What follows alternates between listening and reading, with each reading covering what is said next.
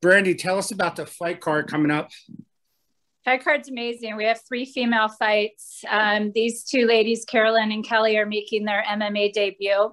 This is World Fighting Federation 43. It's a rescheduled an event from last April when the pandemic hit. So we're going back up to Prescott Valley. How do we buy tickets, and what's the exact date and time of the event? The date is Friday, August 13th at Findlay Toyota Center in Prescott Valley. And the website is buyfighttickets.com.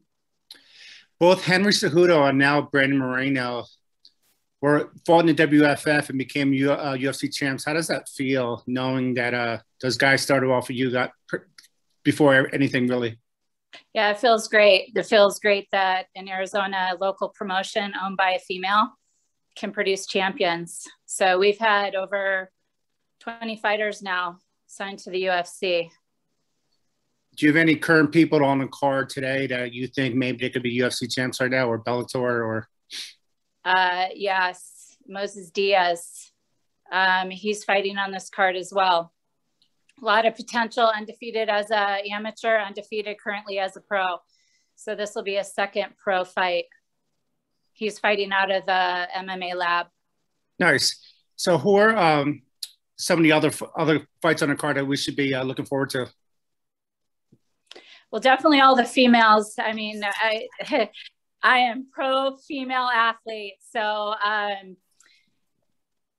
they're just getting their feet wet though. So definitely keep an eye on them. Chris O'Brien, I have my eyes on him too. He's actually out of Carolyn's gym in Prescott Valley, Average Joe's MMA. He has a lot of potential too. He fights at amateur 145. He can also fight at 55. So I would keep my eyes on him. Now to Carolyn, how long have you been training for? Or did I say your name right? You said it right. I've been training since 2012 in Muay Thai, and I've been for the past 3 years transitioning and getting ready for MMA. What gym do you train out of? Average Joe's MMA in Prescott, Arizona. Who's your head coach, and who are some of your training partners? Yeah, my head coach is John Potenza.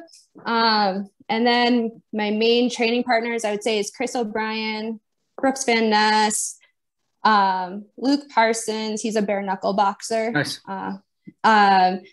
Zane Davis, Parker. I'm going to butcher his last name. We're just going to say Parker. And then Edgar Soria. Nice. I've trained with John a few times in a couple of catch seminars, so you must have a pretty good ground game. Yeah, catch is definitely fun. I love it. Do you have any sponsors or family and friends that you want to give a shout out to? I have a bunch of sponsors. I'm sponsored by Team Reaper, NutriBio, Lifestyle Chiropractic, All Athletes Welcome, The Attic Bar. I know I'm forgetting one. The Raven Cafe. Oops. So okay. That's it. How do you plan on beating your opponent over here? I just plan on just bringing a really exciting fight and just being the best fighter I can be. My fight style itself just hypes it up rather than words. So I think you told me off the air that it was going to be an easy fight. I did not. I'm just kidding. I'm just kidding. I'm just kidding. Comedian. I'm just messing. So is this your first MMA fight, or you have it? This is my first. This is my first MMA fight. My first one was supposed to be back in April, but that got canceled because of COVID. Rescheduled. Yeah, rescheduled. Sorry. Now to you, Kelli. How do you plan on beating her? I try not to get caught in one certain way that I see a fight ending, and my answer is pretty much the same. I want it to be exciting. I want it to be entertaining. I'm really excited. I was on the same card in April that got rescheduled, so I've been dying to get into the cage for like a year and some change. So I think it's going to be a really exciting fight. I'm really excited.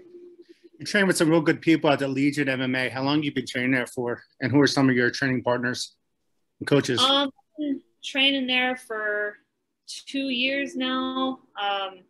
My head coach is Mario Velez, and he's built me from scratch as a striker. Luckily, when I first got there, me and him were both in a position where we could work together for hours on end, doing privates, and started adding more jiu-jitsu into the game with our jiu-jitsu coach, Daniel Madrid. And he's just a wealth of knowledge of grappling. And of course, he's got a few MMA fights under his belt. So he's awesome to spar with, not during the actual round, but afterwards. It ends up being an awesome sparring round. But one of my training partners, Zarina Turi, she's actually fighting tonight in California, and we give each other some really good rounds. And I've got a million amazing training partners. Justin Trigg has been helping me a lot, all different kind of body shapes, fighting styles. So it's been a lot of fun. How long have you been training for, and does your family and friends support you fighting MMA? My parents at first, were like, what are you doing? I think I want to actually start fighting. And they were like, you okay? Very hesitant at first because I'm the only girl in my whole family. So the fact that I'm the one that's fighting is always funny to me, but they're incredibly supportive. My parents, they live in North Carolina, so I don't have any family here except my husband, but everyone is incredibly supportive of me fighting. This is for Carolyn and you. What do you do when you're not fighting? Do you work another job? I'm a HVAC dispatcher up here in Prescott Valley, Arizona. And then when I'm not fighting, I'm pretty much living in the gym. So either I'm training to fight or I'm just working out, because if I don't do it, I go crazy. And how does your family and friends feel about you fighting? At first, my mom was kind of hesitant, but she's my biggest supporter. But my dad disowned me for fighting. Whatever, he's a loser. So, but everybody else is pretty cool with it. My husband jokes around. He's like, "Don't piss me off or I get my wife after you." I'm like, "Why would you do that?" So, Brandy, what was it like having the whole pandemic, not being able to have fans at the fights? It was basically just a waiting pattern. I was keeping my eyes on what was happening in professional sports throughout the country.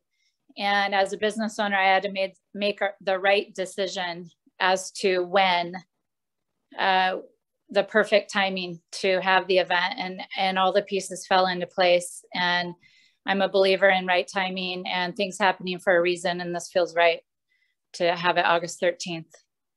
Awesome. Well, good luck to Kelli and Caroline and Brandy. Anything else you guys want to share about the fights coming up?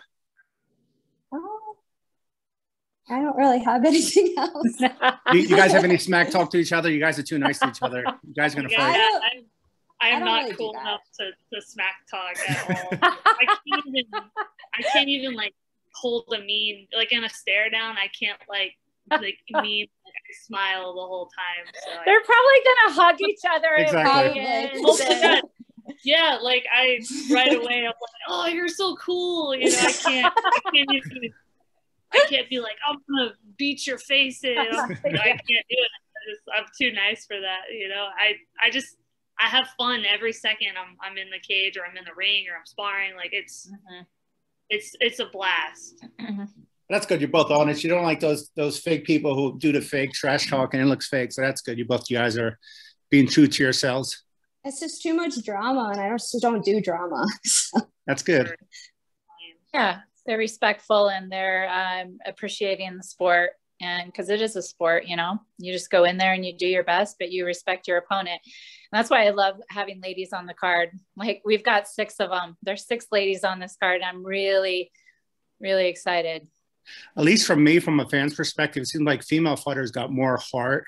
like, I don't know what it is. Just they're just tougher in general when it comes to fighting. Like they usually bring it more compared to guys. Like I don't know if they know it's in training. Like a guy would get beat up once in sparring and might quit, but the women usually stay longer. I don't know what it is, but we have patience. And then more coachable too, so which is good. Well, thank you all so much. If anything else you guys want to say? No, I just want say, to. I appreciate MMA Fight Coverage having us on. Awesome. Thank you so much, and I'll see you at the fights. Thank you. Thank you. Bye-bye. Bye. And